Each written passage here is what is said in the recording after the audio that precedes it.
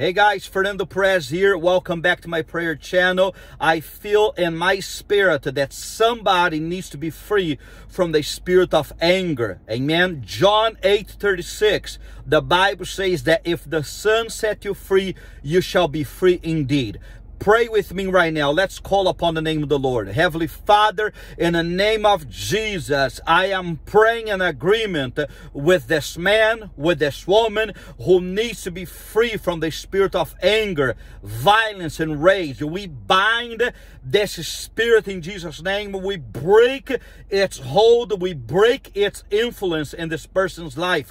We pray, Father God, that you set this person free from every anger, violence, and rage. Everything that is not of you, that is controlling this man, this woman. I speak freedom and wholeness in the name of Jesus. Amen and amen.